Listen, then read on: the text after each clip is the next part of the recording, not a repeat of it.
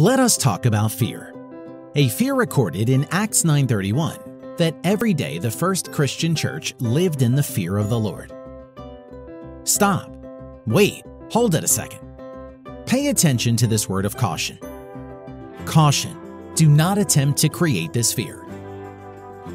Caution. Do not attempt to place this fear upon any person, child, or church. Caution. This is not man's fear, not religious fear, but a special holy fear that only God works in those who love Him. This is not legalistic, self-righteous letter of the Bible fear, but a holy fear. This is not a fear where church members are afraid they will not be liberal enough. This is a purifying fear from the Holy Spirit that must be taught and made alive only as the Holy Spirit empowers it. When the church was young and pure outsiders were afraid to become members, there was no marketing to win souls for Christ, only God working a strength of will to join the church in spite of this holy fear. It is said in Acts 5:12, no one else dared join them, even though they were highly regarded by the people. God had so manifested His holiness in the church that even with miracles, individuals were afraid to join.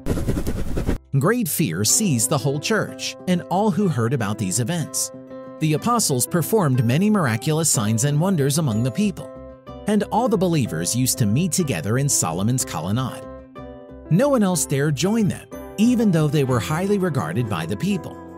Nevertheless, more and more men and women believed in the Lord and were addressed to their number. Acts 5 verses 11 to 14. You might be asking, what was the event that so terrified the people? The event was this. God struck dead 2 individuals who lied about giving all to Jesus. It would be as if God moved through your church and killed everyone who was lying about making Jesus Christ Lord and Savior, about living a lie concerning surrendering all to Jesus. Now, do not expect God to perform this act of holiness in your church today. God did it once and had it written down that we all might search our hearts and motives until Jesus returns. God expects us to obey the scriptures that demand the church be kept clean of hypocrites. Remember these events and note that the issue was not the giving of money, but the lying about their measure of surrender to Jesus. Now a man named Ananias, together with his wife Sapphira, also sold a piece of property. With his wife's full knowledge, he kept back part of the money for himself, but brought the rest and put it at the apostles' feet.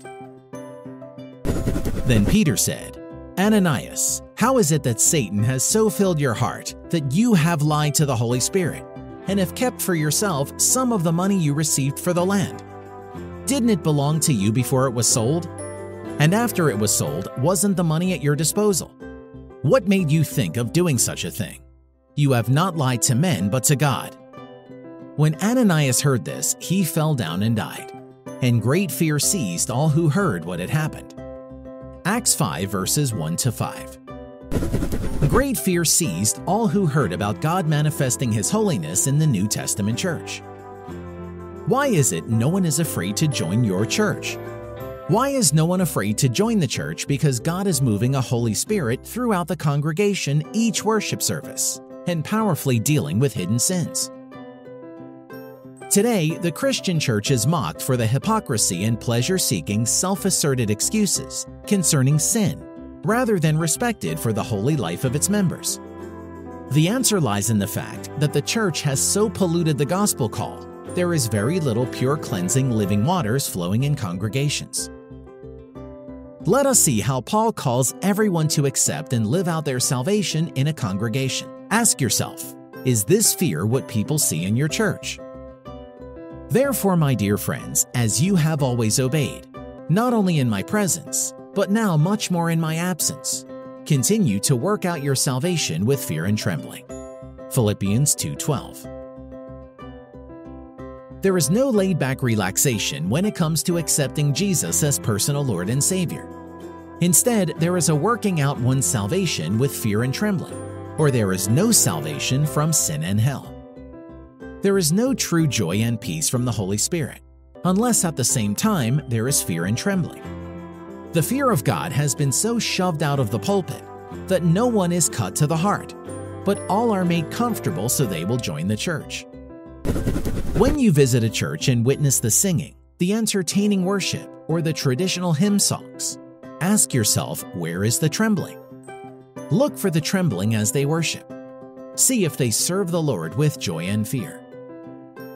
Look at the guitar player, worship leader, or piano player, and see if there is a holy tremble in their worship and walk. When it comes to the sermon, listen for the fear and rejoicing in the offensive message of the cross.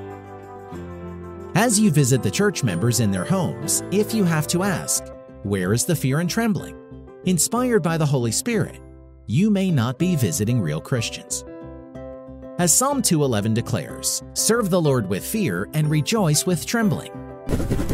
Now it is all potluck. Come have a blessed fun time while you idolize the family, conservative values, material things, and religious opinion. Long gone is the fear of God manifesting a call for all men and women to repent and live separated alien lives in this world right now. It could not be otherwise, as the church and its members cannot preach what they are stiff-necked towards.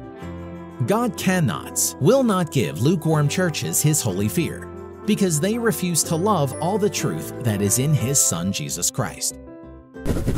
Paul writes that his preaching was a result of this holy fear, not a desire to win members to a church. Since then, we know what it is to fear the Lord. We try to persuade men. 2 Corinthians 5:11. As you run to Jesus to be saved, you at best gain a holy fear that knows, understands, and obeys the call to kiss the Son, lest He be angry. If you are going to take refuge in Jesus, then prepare yourself to work out your salvation with fear and trembling, to kiss the Son from time to time as you walk on the narrow road. Obey the Psalms.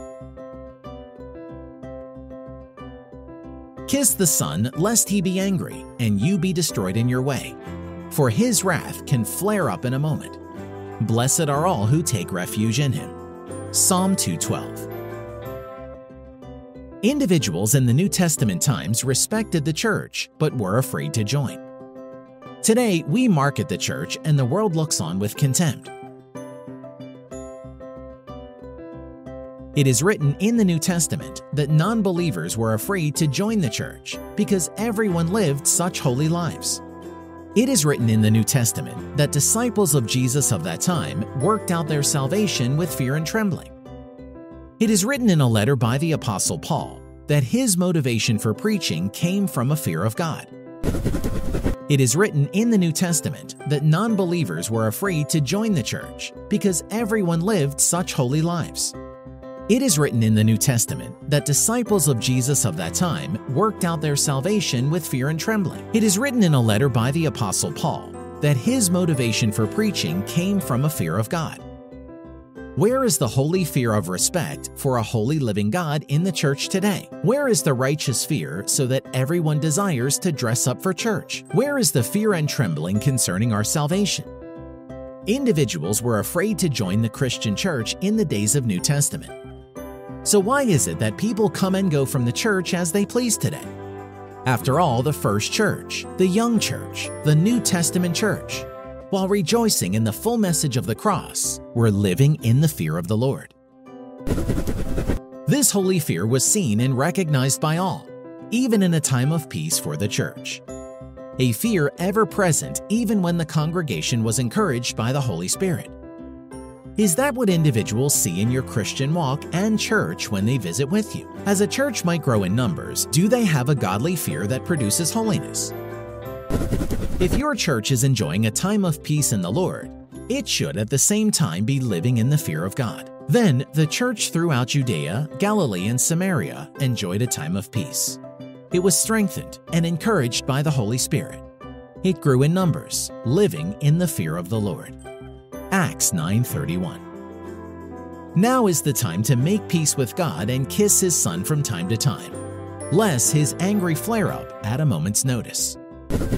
This short message is brought to you by www.luke1425.org, because Jesus commanded all who would come after Him to sit down and first think about kissing the Son of God, lest He become angry.